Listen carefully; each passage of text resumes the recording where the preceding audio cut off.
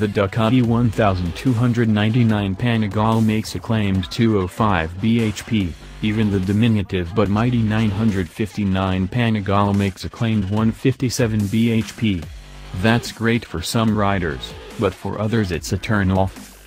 With some of the world looking for a practical sports bike that you can use every day, chuck down a back road with aplomb, and do the occasional track day, Ducati has created this. The new SuperSport and SuperSport S. It even does 9,000 miles between oil services. The new SuperSport leads on from the long lineage of SuperSport and SS bikes in Ducati's range.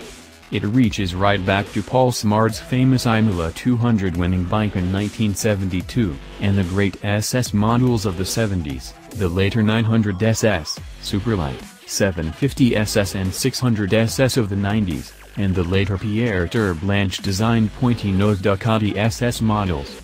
It has a lot to live up to then. With a 937cc L-twin Testastrada 11 motor making 113 bhp and based on the engine from the Ducati Hypermotard and Multistrada 950, a sporty chassis with fully adjustable suspension, and styling derived from the Panigale, Ducati's SuperSport S is one sexy mother.